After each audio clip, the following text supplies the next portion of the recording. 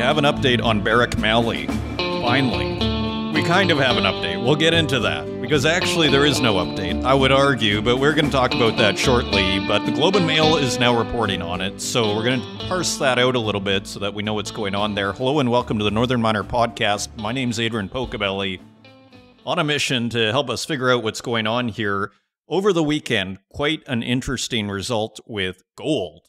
Of course, thriving off of uncertainty, as Jeffrey Christian has pointed out, probably the main factor in gold's attraction as an investment vehicle, uncertainty.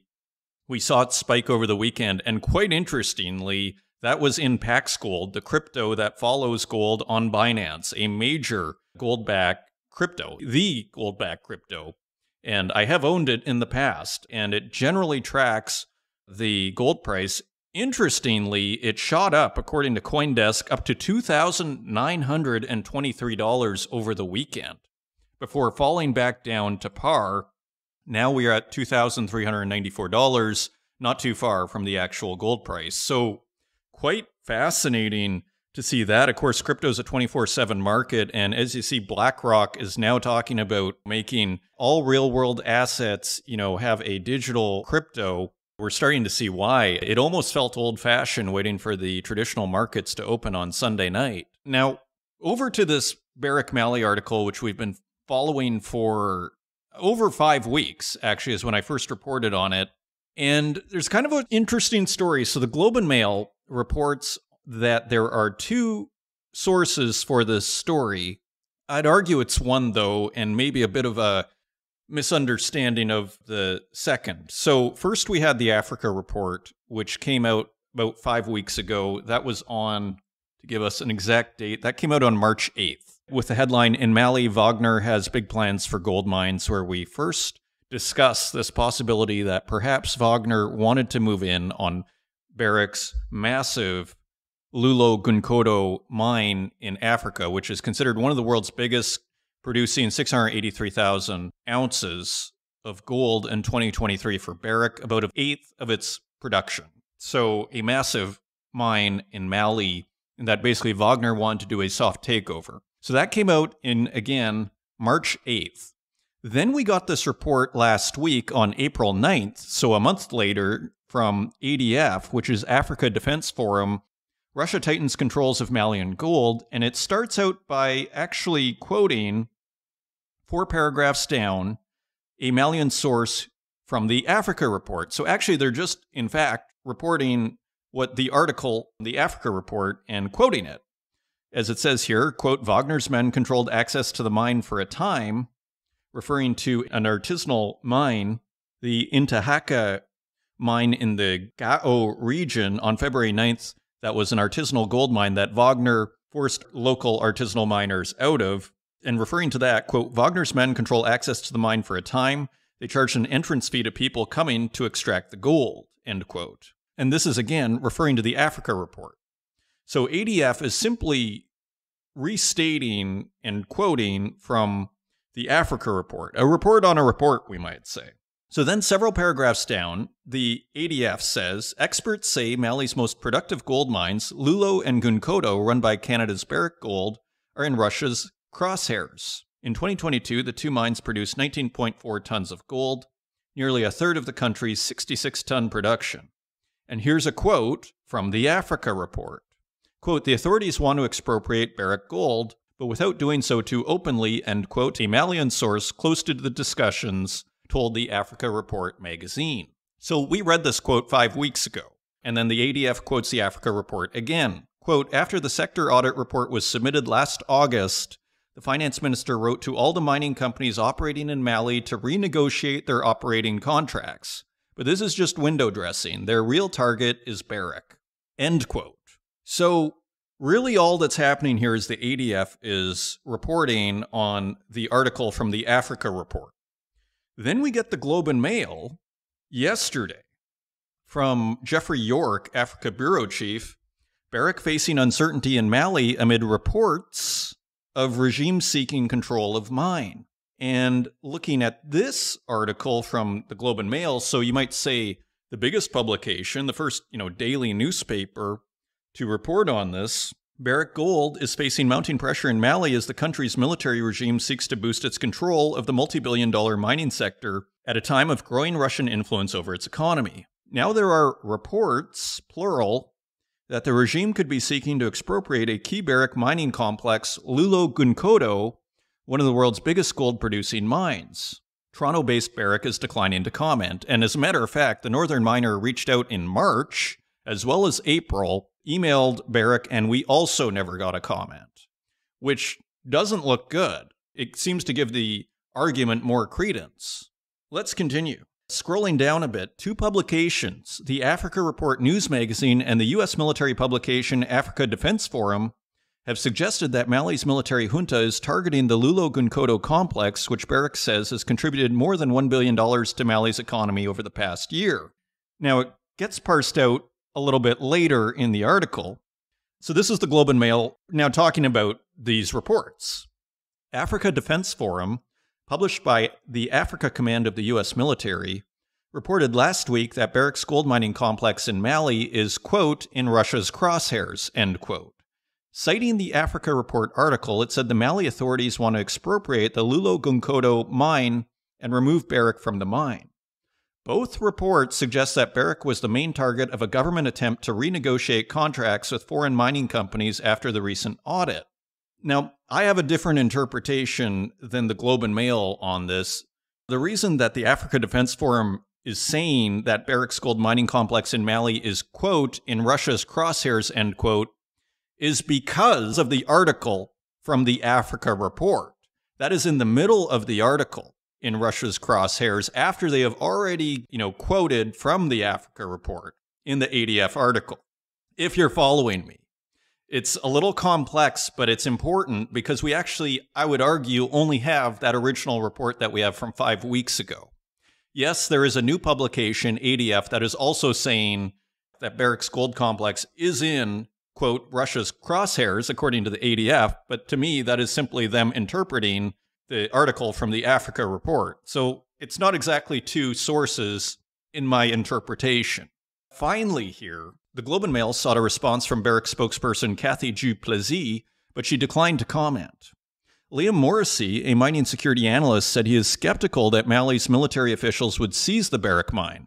Quote, they know that if there is a major change imposed on the mining sector, there will be an overnight collapse, end quote, he told the Globe. And it's an interesting point. I mean, if you're Barrick Gold, one imagines you're not about to leave the keys in the engine for all of this mining equipment.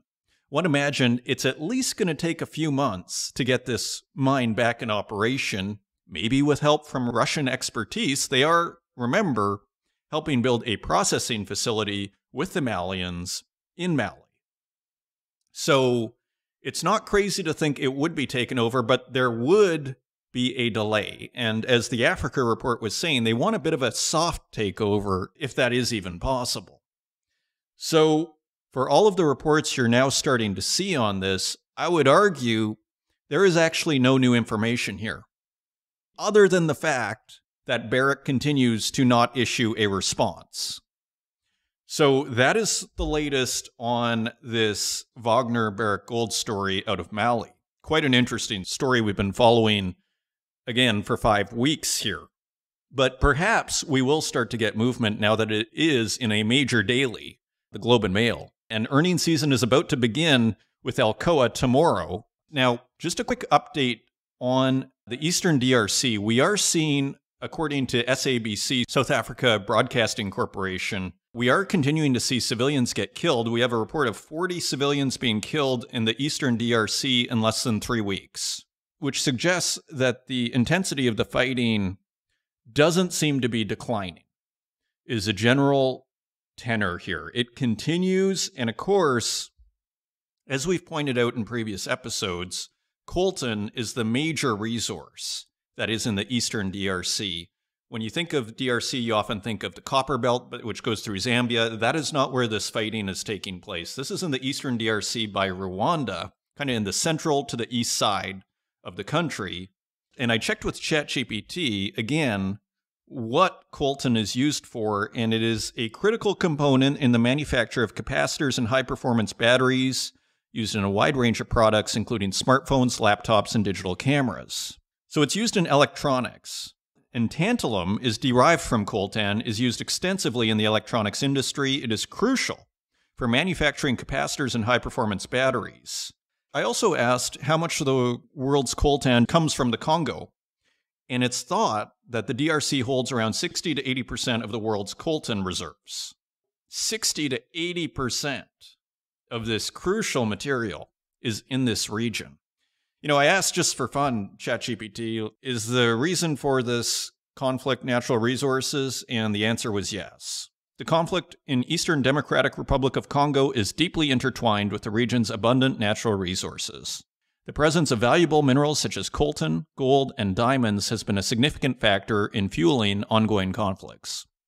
Now, continuing on, speaking of diamonds, Botswana is unhappy because the G7 countries are asking Botswana, a major diamond producer, to send all of them to Belgium to verify where they came from. And apparently they have their own verification systems, which they feel are not being respected by the G7. Botswana President Mokgweetsi Masisi told diplomats in Gaborone Wednesday the G7 traceability mechanism poses an unfair burden on African diamond producers. Quote, "We cannot agree to an attempt to undermine our quest for development by taking charge and responsibility of our own value addition of our resources. Because if you make Belgium Antwerp the single node for verification, gosh, what impudence. When we mine our diamonds here and we are certain they are mined here, and you add another layer of cost, delay, and time and risk to direct interaction with customers and clients, and you take them still to Antwerp, it's not acceptable." End quote. So Botswana not happy with the G7 wanting their diamonds to be verified in Belgium. Now, turning over to this other huge story that happened over the weekend, which is the banning of Russian metal at the LME and the CME. So here we have an article from Bloomberg via mining.com. Metals whipsawed as sanctions on new Russian supplies rattle LME. Metals swung sharply, with aluminum surging by a record before later erasing most of its gains as traders digest US and UK sanctions that ban delivery of new Russian supplies onto the London Metal Exchange.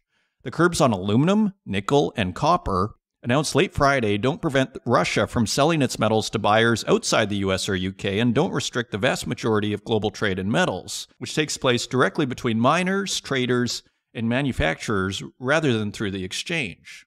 But the sanctions will still reverberate through metals markets because of the LME's central position at the heart of the industry. Its prices are used as a benchmark and referenced in a huge number of contracts around the world, and many buyers view the ability to deliver on the LME as essential. And here's a quote from Amy Gower, metal strategist at Morgan Stanley, who said in an email, quote, "While the new restrictions do not stop the trade of Russian metal, we could see some temporary upside support for prices of copper, aluminum, and nickel." And then further down the article, aluminum jumped as much as 9% as the market opened, the most since the current form of the contract was launched in 1987, while nickel rose as much as 8.8%. However, both metals were up around 2% as trading got underway in Europe, and copper was little changed. And finally, Russia is an important metal producer, accounting for 6% of global nickel supply, 5% of aluminum, and 4% of copper. So the State Department in the US, state.gov, put out a press release as well on April 12th, taking actions to reduce Russia's revenue from metals trade, and this is Matthew Miller, department spokesman, and it says the United States, in coordination with the United Kingdom, is today taking additional actions to disrupt Russian revenue from its metals trading by prohibiting the importation into the United States of aluminum, copper, and nickel of Russian origin. The U.S. Department of the Treasury has also issued a new determination that prohibits the exportation, re-exportation, sale, or supply of warranting services to any person located in the Russian Federation for aluminum, copper, or nickel of Russian origin on a global metal exchange and services to those metals of Russian Federation origin as part of the physical settlement of a derivative contract. These prohibitions have been narrowly tailored to limit market disruption by exempting Russian aluminum, nickel, and copper that was produced prior to April 13th, 2024. So in other words, all of the metal from Russia before April 13th is fine, but anything new is under sanction right now. Final paragraph here. As a result of today's actions, the London Metal Exchange and Chicago Mercantile Exchange will no longer accept new aluminum, copper, and nickel produced by Russia. Metal exchanges provide a central role in facilitating the trading of industrial metals around the globe. By taking joint action, the United States and UK are depriving Russia of revenue needed to fund its illegal war against Ukraine. Now, this is all happening as we have a metals breakout. And one wonders about the timing on this. It seems like terrible timing, doesn't it? I mean, it's not like metals are breaking down. They are breaking out, interestingly. And then we have that automobile makers are panicking, as we saw last week. Check out that show if you want to hear from several automobile CEOs on what is happening to their industry. The disruption by Build Your Dreams, BYD, with shockingly low car prices. Unbelievable. $9,700. It sounds like a false report, but Electrek, they were just quoted by CNBC today. I was reading an article on Tesla, laying off 10% of its force. I would argue as a direct result of BYD's pricing right now. They have to cut costs, if they want to continue to make cars. It's kind of that simple. Their low-cost vehicle was going to be around $25,000. If BYD is putting out a $9,700 car, how do you compete with that? Again, according to a report by Electrek, who has just been quoted by CNBC, because, of course, Electrek had the memo that Elon Musk sent to employees. So pretty impressive website there on electric vehicle news. And, of course, there's Ursula von der Leyen out today saying it's time we're going to get tough on China, and we're going to put tariffs on Chinese imports, particularly of this clean energy stuff. In other words, solar panels, automobiles, and everything. So the way I see it, I was thinking about this. The West can put all the sanctions it wants on Chinese vehicles, but there's the whole world market. What about South America? What about Africa? Where are the growth markets anyways? Southeast Asia. Where's the growth? It's in places like Africa. Are they going to put sanctions on BYD, or are they going to welcome these cheap vehicles coming into their markets? Electric vehicles. So there is that. And there was also a headline which also came out on April 15th from Reuters, exclusive: Russia and China trade new copper disguised as scrap to skirt taxes and sanctions. And here they are saying that RCC and Chinese firms have avoided taxes and skirted the impact of Western sanctions by trading in new copper wire rod disguised as scrap. Three sources familiar with the matter told Reuters. Copper wire rod was shredded in China's remote Xinjiang Uyghur region by an intermediary to make it difficult to distinguish from scrap, the sources said, allowing both exporters and importers to profit from differences in tariffs applied to scrap and new metal, the sources said. So interesting report to come out in the midst of all of these new sanctions. And then there was an article from Bloomberg: new metal sanctions push Russia further into China's embrace. U.S. and UK sanctions on Russian metals will cement China as Moscow's buyer of last resort for key commodities and enhance Shanghai's role as a venue to set prices for materials crucial to the global economy. The London Metal Exchange ban on newly produced Russian aluminum, copper, and nickel is likely to drive Chinese imports even higher. It also leaves the Shanghai Futures Exchange as the only major commodities bourse in the world to accept Russian shipments of the three metals. The liquidity of Russian metals in European and American markets may further decline, and global trade flows will be reshaped, said Wang Rong, a senior analyst at Shanghai-based broker Guotai Hunan Futures Company. Scrolling down a bit, even without formal sanctions, China's imports of Russian aluminum have hit record levels. Russian aluminum giant United Rusal International generated 23% of its revenue from China last year, compared with just 8% in 2022. The new sanctions will push more exports of Russian metal to countries outside of US and UK jurisdictions, especially China, according to Guotai Hunan. The extra supply will also encourage the export of metals produced in China as more material pools within its borders, the broker said in a note. China is the world's biggest producer of refined copper and aluminum and a major player in nickel via investments in Indonesia, as we've discussed many times on this program. Chinese importers have taken advantage of Beijing's strategic alliance with Moscow to win discounts on key raw materials, paying in yuan to bypass the dollar, the currency in which trades are usually settled. That helped the world's biggest commodities buyers stave off the inflationary impact of the war in Ukraine, as well as advancing Beijing's desire to unseat the greenback as the world's reserve currency. Finally, we have a headline here. Rusal says new Western sanctions won't hurt its aluminum supply. This is Reuters via mining.com.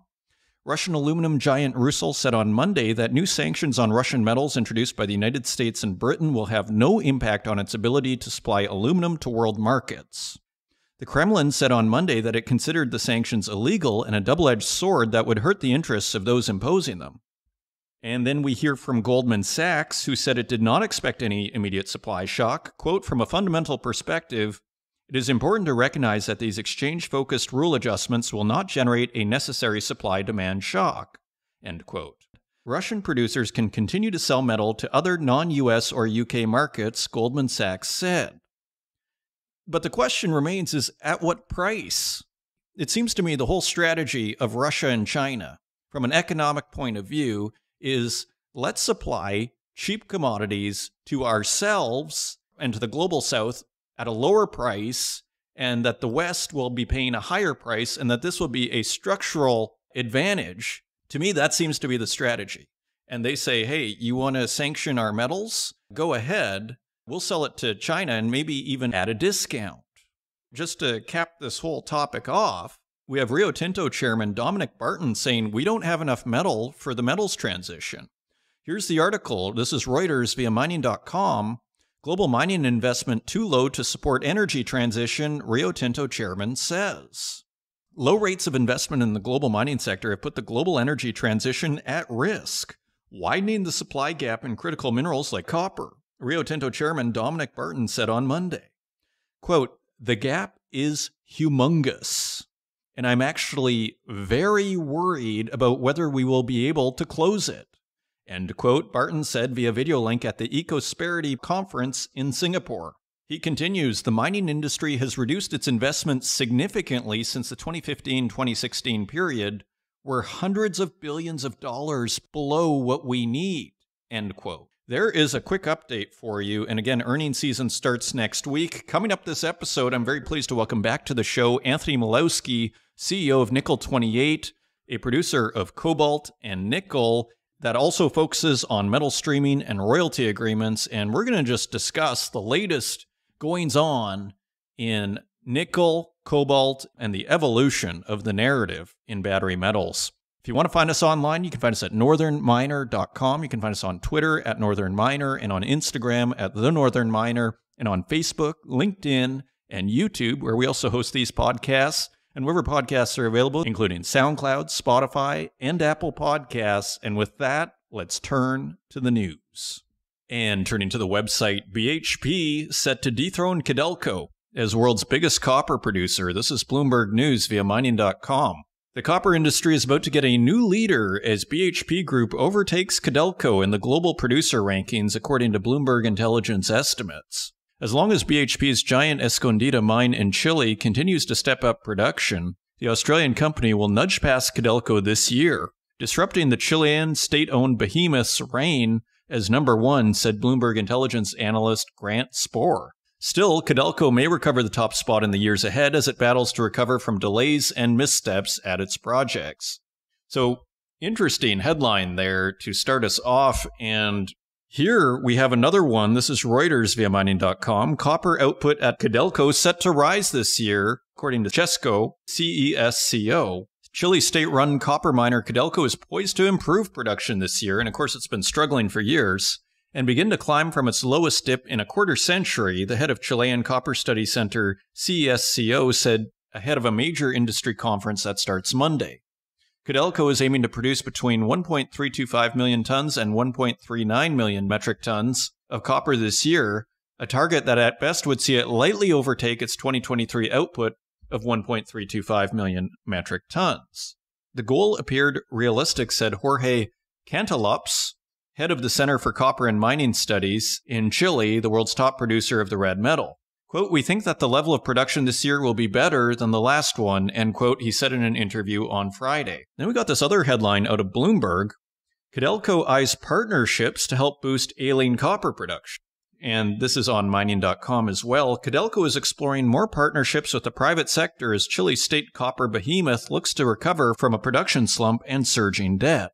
Chairman Maximo Pacheco expects, quote, some conclusions, end quote, this year from teams negotiating on operational tie-ups between Andina Mine and Anglo American, adjoining Los Broncos, he said, Monday in an interview. Quote, new projects and new partnerships are part of the essence of what we do in Codelco. Pocobelli told Bloomberg from Santiago, which is hosting one of the world's largest copper industry events, Chesco Week and CRU's World Copper Conference.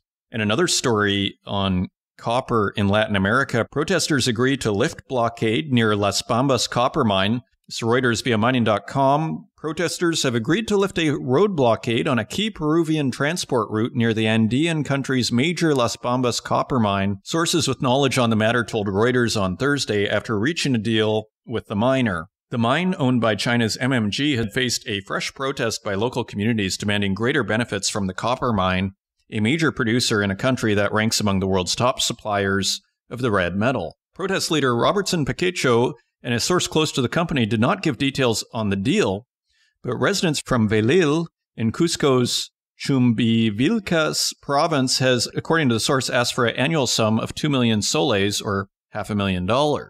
And another copper story here, global copper smelters less active after China's planned output cuts. This is Reuters via mining.com. More global copper smelters were not operating in March than in the first 2 months. Data from satellite surveillance of metal processing plants showed after Chinese smelters proposed to cut output and operations elsewhere undertook planned maintenance.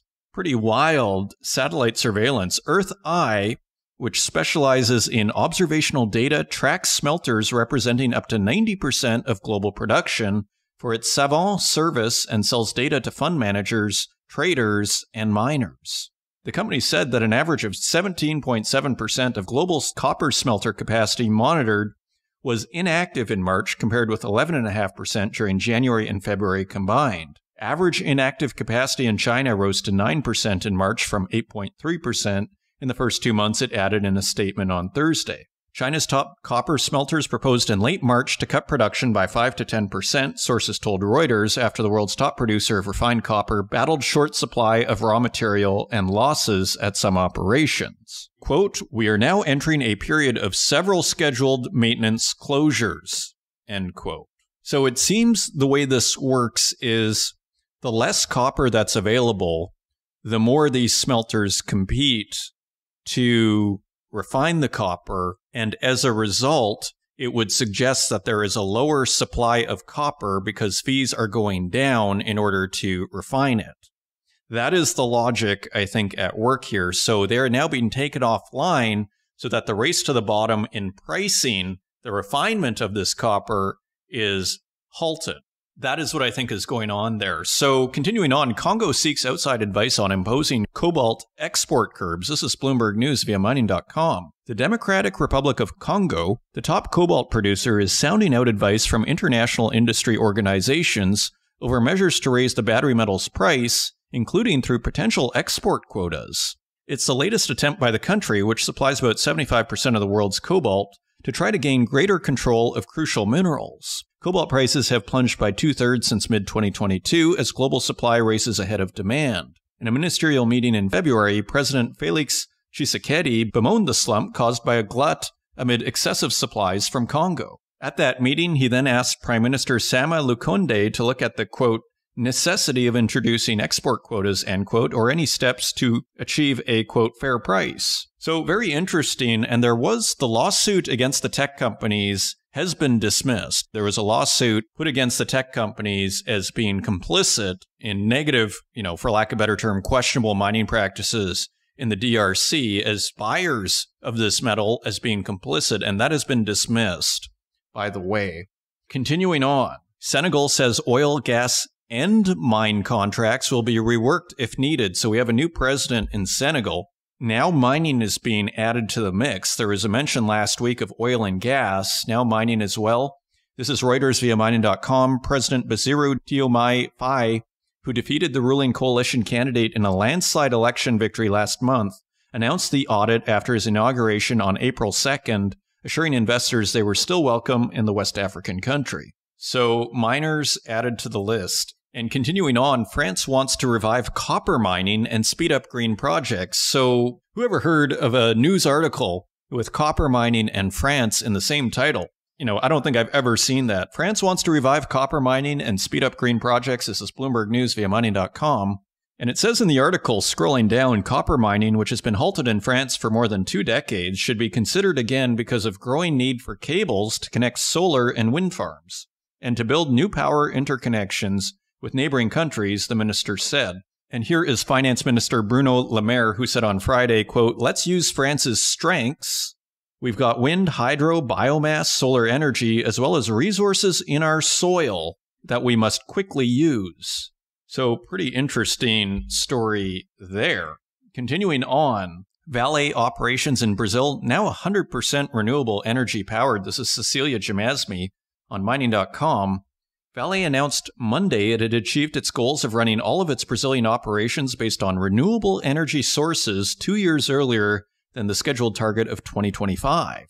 That is pretty impressive. The Rio de Janeiro-based top iron and nickel producer said that 100% of the electricity used in its local operations last year came from green sources such as hydroelectric, wind, and solar power plants.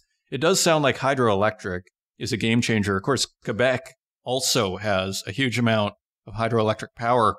Continuing on, Vanadium Resources enters offtake deal with Chinese firm. This is Reuters via mining.com. And so another interesting story involving China. Australia's Vanadium Resources said on Thursday it entered into a memorandum of understanding with China's Panjin Hexiang New Materials Technology to supply 4,000 tons per annum for vanadium pentoxide for an initial 5-year term. The deal represents a supply of about 37% of Vanadium Resources' planned annual flake production capacity. So again, the Chinese, the first to make a deal there with Vanadium Resources, although apparently they are in talks with Japanese, Korean, and European end users. A couple more headlines here. Vitol CEO confirms energy trading giant is getting into metals. This is Bloomberg News via mining.com. Vitol Group confirmed that it's starting to rebuild a trading book for metals after a long stint out of the market with, quote, an exciting decade, end quote, ahead. Quote, it's a relatively small addition to our business, end quote, Chief Executive Officer Russell Hardy said to the Financial Times Commodities Summit on Tuesday. And finally, just a couple more headlines. Native American group seeks to overturn U.S. court ruling on Rio's Arizona copper mine. This is Reuters via mining.com. A Native American group has asked all members of a U.S. appeals court on Monday to overturn an earlier ruling that granted land to Rio Tinto for a copper mine in Arizona, saying the land was sacred and culturally significant. So this Resolution Copper project has, I believe, been in contention for decades, as far as I understand. And finally, Alaska sues EPA over Pebble Mine prohibitions, another mine that has been in contention for maybe 20 years here. This is Reuters via mining.com. Alaska sued the U.S. Environmental Protection Agency on Thursday, seeking to overturn an agency decision that it said effectively blocked development of one of the world's largest copper and gold deposits. The saga continues with Northern Dynasty. Those are your news stories. Now, let's take a look at metal prices.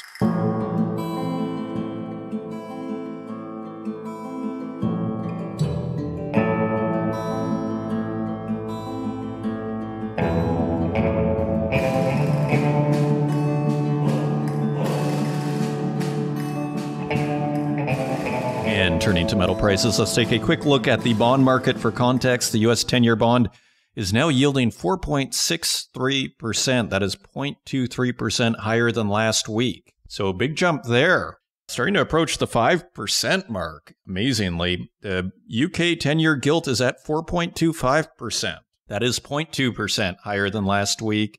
And the Italy 10-year bond is yielding 3.85%. That is up 0.1% from last week. So a bit more stability there. One wonders if it's lower bond rates in Italy because of the fear of recession in Europe. Hard to say, but all interesting that Italy borrows a 10-year bond almost 1% lower, like 0.8% lower than the United States. Turning to precious metals, gold is at $2,386.60 per ounce. That is $4 higher than last week. Silver is at $28.48 per ounce. That is 34 cents higher than last week. Platinum is at $979.60 per ounce. That is $21 lower than last week. And palladium is at $1,036.50 per ounce.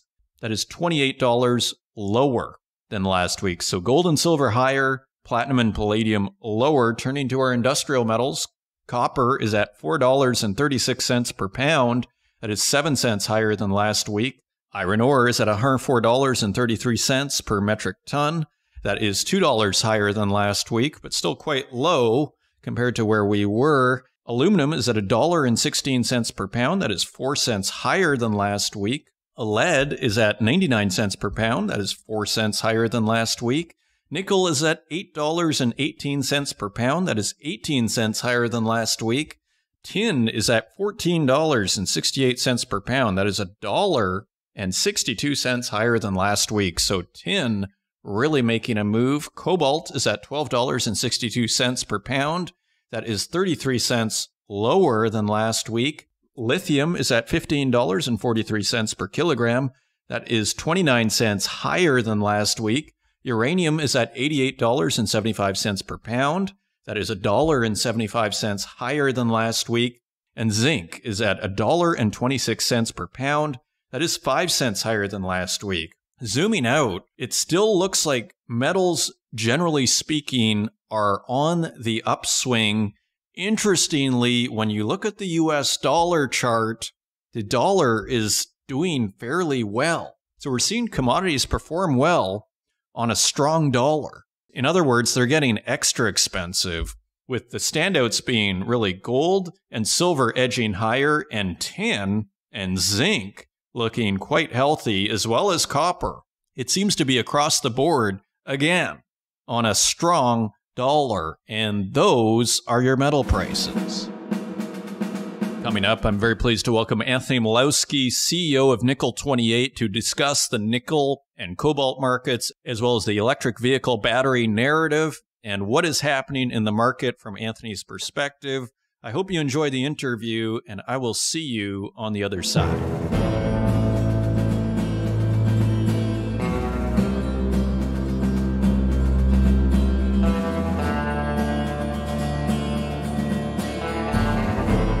Joining us today, I'm very pleased to welcome back to the show after a bit of a hiatus here, Anthony Milewski, CEO of Nickel 28. Anthony, welcome back. Thanks a lot for having me. I always enjoy chatting. As do I. I think the last time we talked, it was maybe around the time of the Inflation Reduction Act when it was coming into form. I remember us talking about that. All to say, there you are working on nickel. So I guess, what is new? I mean, there's so much to talk about. How are things going at Nickel 28? Well, great. I mean, just from the perspective of the company, we're a large nickel producer located in Papua New Guinea, and, we're a low cost producer. And so our material primarily goes into the battery industry in China. So, we haven't actually experienced problems. I would say the nickel industry more broadly has had a really rough go since the last time we spoke. What you've seen, is really the rise of Indonesian production, now probably at 70% of global supply, a bunch of shutdowns across, in particular, Australia, but also South America and Canada. And so you've seen that industry really shift since the last time we speak, just because of new supply coming in from Indonesia, really. So, I mean, we're hearing about all of these nickel mines that need to be shut down because they're unprofitable. Are you able to be profitable? Like, how is it working for you? Because it sounds like it's not going too badly. Whereas, for us, seeing, I think the key is we're just a low cost producer. We're one of the lowest cost producers. And so, we sit, on the ocean, tidewater, and just the operation itself is probably one of the lowest, it's definitely the lowest quartile producer. So we haven't experienced problems. But what has happened is the technology actually that's being used in Indonesia in large part was actually developed by some of the operators at the mine, MCCs, consulting agencies. And, what's happened is that shifted the cost curve. And so Indonesia, by shifting the cost curve down, has made these higher cost production mines in Australia and Canada unprofitable. And it's also, of course, increased the supply by, a pretty significant amount. And, while in the long run, that's probably really good in the sense that we need this supply for the EV transition. In the short run, it's very hard, not only for the producers to shut down, but it's also challenging, I think, for some of the aspirational companies who want to go out and build mines in Canada and South America. It's going to make it challenging because I think, in order for the securing of funding, which is in a lot of cases a multi-billion-dollar endeavor, the investors and the backers behind that are going to need to see a longer, higher nickel price. One of the interesting things that's kind of a result of that is you have a further consolidation of that entire supply chain into China. But not everyone realizes most nickel production is like kind of done on a 10-to-1 ratio, 10 units of nickel for every 1 unit of cobalt. So that also means that this is outside of the Congo. In the Congo, cobalt and copper are connected. And so what that also means is the ex-Congolese cobalt supply is further consolidated into China when you consolidate in the nickel production. So, the upshot of this is heavy consolidation inside of Indonesia, over 70% now, and a supply chain that's going to be hard to diversify outside of that Chinese control because people just aren't going to build a $2 billion mine or $3 billion mine in Canada right now at the current nickel price. Interesting. So you just happen to benefit really because you're in PNG and you have a low cost mine. I think it's a JV that you're involved with. And I suppose the shipping costs, like when you have your ore and it's, in some sort of raw form, I guess, this gets shipped over to Indonesia, I guess is what you're telling me. No, our material goes to China. It goes directly to China. Yeah, that's right. Yeah, exactly. So there's no connection with us in Indonesia. It's simply that, there is a lot of processing and that sort of thing happening and mining, but the Indonesian thing is a completely separate piece. Gotcha. Okay. And do you know what the nickel is being used for? I remember the last time we spoke, and maybe you could review this very quickly. Like there's different kinds of nickel. I mean, the general investor or person on the street, for them, nickel is nickel. But can you quickly just remind us about the different kinds of nickel and what your nickel is being used for? So I think I'll help visualize it. There's ferro nickel and there's these different names, but I think an easy way to think about it is like what is the form of the nickel, right? And imagine if you have this big bar of nickel, or this is true by the way for cobalt as well, right? And you want to use that for chemicals. So you have to put it somewhere and then put acid on it and then effectively melt it. I'm kind of, just to illustrate the point, but you're melting it down, right? So that's one kind of form. Russian ingots would be a version of that for like cobalt, just to help you illustrate it. But one of the advantages to nickel, like from our operation, is when it shows up, it's effectively in these bags. When we ship it, it's effectively these good crushed rock in a bag, right? If you can imagine these huge sacks. And there's all this crushed rock in it. And then when it is then converted or melted down, it's not actually melted into such, but the chemicals are applied. It's much easier to take that and transfer that into the chemicals industry. And so one of the things to think about, not just for nickel, but for cobalt and a lot of different metals is, how is it ultimately going to be used? Because the form that it starts off in, so when you mine and then process it and it goes to the refinery or whatever happens, that form that it's being transported into the end user dictates the cost to transfer that material into whatever you're building. And so when it shows up, it matters what it shows up as because that dictates how much it costs this raw material into the chemicals for a battery, into steel, into whatever it is. And so effectively, it's always fungible. If you have nickel or you have cobalt, effectively, you could ultimately get it to whatever form you need to get it to. It's just that there's a cost and an energy transfer to do that. And so, certain types of mines with certain types of processing will have an advantage for one end use over another just because the starting point of that material is less expensive to transfer or convert it into whatever the thing is that you're going to use it for. That makes sense. It makes a lot of sense. So to rephrase, the form that it comes in to a large degree dictates how it's going to be processed and what you're going to do with it, because if you get it one way, it's going to be more cost effective to turn it into, a version exactly. C. So when you're an end buyer, so if you're an end buyer and there's some global shortage of cobalt, there's not, by the way, but if there was in this example, you could ultimately buy the cobalt or the nickel or fill in the blank in any form available in the market, right? And in fact, the LME is kind of interesting because there's different types and forms listed, right? And you buy a warrant, and unless you know ahead of time what you're going to take delivery of, then you get whatever shows up, right? And this is in a scarce market. But in normal times, and most of the time it is normal, as the consumer of the nickel or whatever, you're going to go out and pick a supplier that's going to send it to you in the most efficient form for you to use for whatever widget you're making, you're going to buy that form. And, and this is kind of, it gets lost on people, like graphite, for instance, hyper specific, hyper specific. And even lithium to a certain extent, there are different types of lithium, different grades of lithium. And, once again, what you're going to use it for really matters on what shows up. And so, just in general, people are looking at mining projects. They think, oh, this is nickel, it's used for batteries, or oh, this is lithium, it's used for batteries, or oh, this is cobalt. It's not true. Like cobalt, for instance, the super alloy industry prefers metal. Like, they prefer a very specific type of metal, like they like the Russian ingots or, whatever they used to. So just in general, when you're looking at a mining project and thinking about it, the form the consumer wants actually really matters. And that people don't always think about that or talk about that. It's so true. It is so true. And it often gets lost in people just using, the word quote unquote nickel. But like, let's flip this around, like gold, it's just a bar. Fine, because you melt it. It's the melting point of gold. It's super easy. It's malleable, and it doesn't matter, right? So once again, if we had this list and you went through the list and we talked about each of the different materials, it would probably be different for each of the materials depending on, of course, what they're used for. And I would say the more industrial the material, like the more niche, the more specific, there's probably a likelihood that, in fact, and graphite is an example of this, but lithium to a certain extent is also an example of this. So the more niche, the more industrial, the more specific the spec needs to be to an actual consumer of it. And so like graphite, you might only be shipping to a very few producers, right? It's simply because what they need is so specific. Now, copper, on the other hand, like it doesn't matter, right? I mean, it matters, but not in that same way.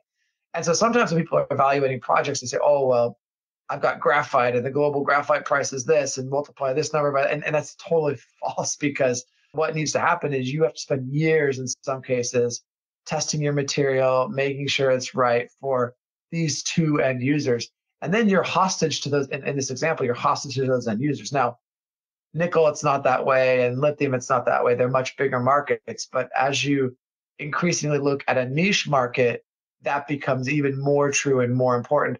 As you move away from a niche market to some like gold market or copper or one of these, sort of really ubiquitous metals, that starts to change again, right? And so just on a final point on this then, do you know what the nickel 28's nickel is being used for? Yeah, batteries. I mean, primarily it's going into the chemical industry in China for sure. So yeah, so that's and it's the right use. It's this as I described it, this crushed rock that goes through fire. And I mean, it's kind of an ideal material for that use. Okay, excellent. Now, you were telling me before the show that the narrative is changing somewhat from electric vehicles to more, I guess, stuff like powering AI. Could you speak to that a little bit? Like, how is the narrative changing? I think some people might be surprised to hear that. Well, I think if you look at the sources of capital inside of the mining industry, you have the rise of mining private equity, which was driven by low interest rates, right? Because you've got Orion with $8 billion now, and the promise was, look, we'll show you yield in a world without yield. And a bunch of mining private equity firms raised money around that after the global financial crisis, and almost no one raised money for hedge funds or for more liquid money focused on the space. And so the driver of capital allocation into the space in the equities has been hedge funds like Millennium, and those pools of capital are largely driven by thematics. And so, over the last 5 years, electric vehicles has been this thematic because you've seen the rise of stocks like Tesla and a bunch of others. And so that's kind of trickled down into the mining space, and the non-special investors and specialist investors that you've seen are actually, at the millenniums of the world. And now I think what you're seeing is AI, that thematic just generally with, tensions in Taiwan and semiconductors and all these sorts of things. You've seen the rise of a bunch of equities, NVIDIA, right? And that is now flowing into the mining space, and it's coming in a few different ways. I think uranium benefits from that narrative that need to generate huge amounts of power for these data centers. Uranium also benefits from environmentalists starting to realize that it's kind of the only clean source of energy. And then, you've seen copper benefit as well for transmission, and just the US power grid is old and it needs to be done. In fact, power grids around the world, by and large, need a lot of help. So that narrative has the excitement from non-specialist capital is kind of refocusing around these narratives. Now, that's not to say that demand for nickel or demand for lithium has collapsed. It's simply to say that the investor excitement and interest has shifted because there's a new shiny thing, right? And that new shiny thing is CPUs for processing and the data centers and AI and the chips and how much power it takes for the chips. And it's very intensive for the algorithms to be learning. And so there's kind of two things going on there. Yeah.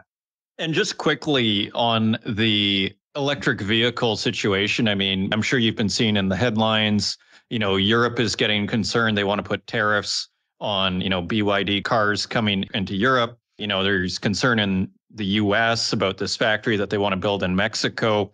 Do you have any thoughts on the whole EV situation where it looks like BYD or Chinese automobile manufacturers can just undercut everybody? Do you have any thoughts on this? Yeah, no, I mean, I've been saying this for a long time. I've always thought that China's investment into the supply chain in natural resources reflected a broader strategy, which was, they don't want to sell you a battery. They want to sell you a car. And I think that's always been the case. And so they've built up that capacity. And I actually think where this goes in the long run or the midterm, maybe not in the long run, is I think that for all the reasons that you've just stated, there's going to be this backlash and pushback from countries around putting these cars into their countries. So I think what happens is the BYDs of the world or whoever it is actually start buying Western brands. So, I think you'll see Porsches owned by BYD. I mean, I'm making that up. That's not the right example, but I think that they're going to find this moment of pushback now with their cars, but they still control the supply chain. And so I predict that ultimately they'll buy certain cars as a way into these countries. And so you'll be buying a Chinese Range Rover or whatever it is, right? And do you think that anybody outside of China can compete with them now that they do, as you say, almost own this vertical? And I remember you telling me that actually 2 or 3 years ago when we last talked, exactly what you just said. They want to sell us the car, not just the battery. And you're absolutely right on that. Do you see any hope of anyone outside of China competing right now? Because the prices that I'm seeing are shocking. Yeah, I've been thinking about this actually. Of course, it's not all lost. I mean, the US or Canada could decide that they wanted to fund nickel production and use tax dollars to do that. I have no reason to believe that that's actually going to happen.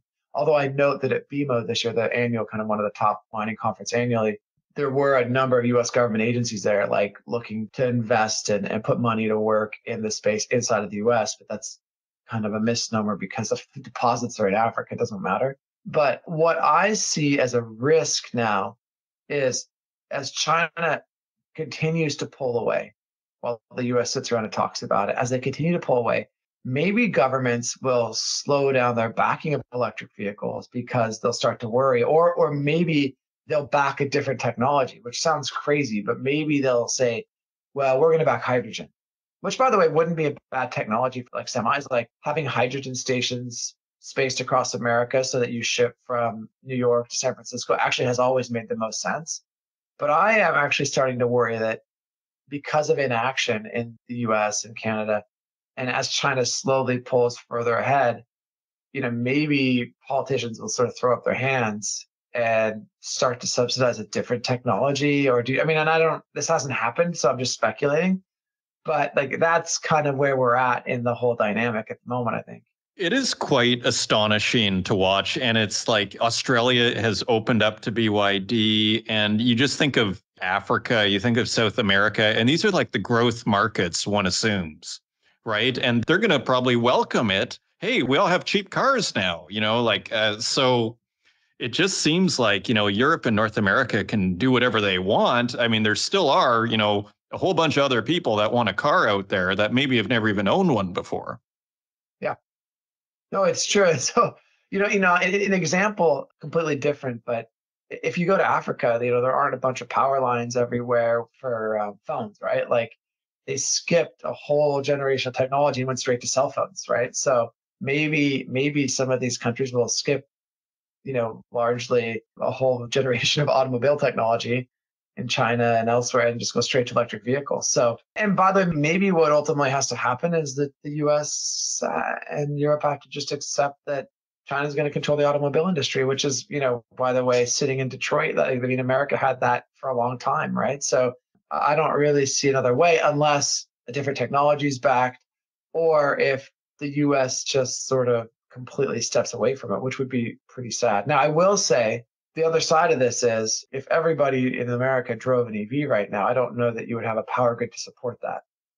And so, maybe part of it is just giving some time to, it's going to slow down the growth rate potentially, like in the US market, but that also gives time for the power grid to catch up, right? Right, exactly, which probably needs to happen, as you say. And do you have any thoughts as well on the sanctions that were just put in just this weekend? I'm sure you saw the headline. The Russian sanctions on aluminum and copper. I look Exactly, two different metals. LME and Yeah, I mean, for CME. nickel, if the metal was already listed on the LME, it can stay.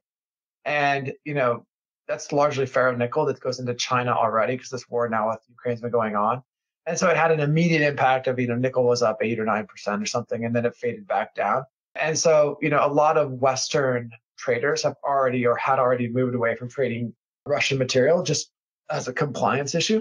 And so it's had very little effect. I think that had already really happened by and large, meaning the material was already going into China. The Russian material was already on the LME if it was warranted. And traders in the West had largely not opted to trade that material. So I don't think it had kind of the impact that it might have had if it had happened at the beginning of the war. My concern when I see, say, stuff like the sanctions is that it sounds like to me, just from the articles I'm reading, that maybe China gets a bit of a deal from Russia and that maybe there's a bit of an active strategy now to basically provide cheap energy and cheap metals to, say, China and the rest of the global South potentially, or whoever their trading partners are. And that ultimately the costs, as we're seeing with China now in the automobile industry in very stark, clear terms, that ultimately that is like the structural way that they will, disrupt, the Western economic hegemony, so to speak, for lack of better, words here. Do you have any thoughts on that? I don't think it's as true for nickel. I mean, for nickel, I would say it's not true. Now, if you start talking about energy and coal and some of these, and it's of course on a case by case because there's not general sanctions across everything. I think that being the factor that disrupts the industrial complex in the West, I think is a bit rich because commodities traders being who they are, even though they're all in trouble right now, if that arbitrage became too big, I just feel like that material would start to leak its way out into the West. So I'm not sure that, I think it's an overstatement to claim that, China is getting discounts. I think that's true. That's for sure true. But that's undermining the industrial complex in the West, I think is a bit much. I'd be more concerned if I was the US government, about uranium and are you going to be able to get your uranium supplies that's shut off or they shut you off from Kazakhstan? You're shooting all these missiles around the world. What are you able to get the rare earths you need not processed in America? I mean, I would be more concerned about those types of issues than I would be around Russia selling a little bit of a discount material into China. Fair enough. Okay, here's another angle on this then. I think you probably have seen Andrew Forrest and this whole idea of there being a green nickel price, right? Yeah. Which seems to be, and of course you're involved in nickel, so maybe there's no green nickel price. There's a nickel price. Right, but there is a push right now, which seems to me to be a direct response to what's going on with Indonesia's oversupply. I think Andrew Forrest has directly said to manufacturers, you better be careful where you're getting your nickel from if you're getting it out of Indonesia, because it's probably not green. And there's a real strong push right now to get the LME to adopt a green nickel price, even though they have resisted that. Do you have any thoughts on this whole issue? Yeah, I don't see it happening anytime soon because it's a great idea, but no one wants to adopt it. So unless the U.S. government mandated the sale of EVs to have green, and then how do you define green nickel? What does that mean? And then if you're going to do it for nickel, are you going to do it for cobalt? Are you going to do it for copper? It seems to me that consumers are completely disintermediated from the supply chain, right? Where do hamburgers come from? McDonald's. Well, no, actually, they start off as a cow, right? Someone's going to come up to protest your mind in their SUV that's got tin and copper and powered by gasoline. So I think that they're completely disintermediated. And so when they see a Tesla show up at their house, they're not thinking about shovels in the Congo and digging up cobalt. They're just not. They're not thinking about tin out of Malaysia so we've been talking about this now for 5 or 6 years, and I really haven't seen that tax emerge. And by the way, look at carbon credits. Really interesting idea. I'm a really big supporter of it. And it's just totally been crushed because it's a form of a tax. And now that things changed with higher interest rates, they're not interested in it. Green nickel in a way is a tax. If you think about it, right, you're going to pay a premium for this thing. And it doesn't seem that the market is really going to support that anytime soon. You'd almost have to have that come at a government level, be mandated, and it would have to apply to a bunch of different metals. And by the way, I don't disagree with Andrew around what's happening in Indonesia. It's pretty damaging to the environment, but it just seems like there's not a push from consumers to make that happen.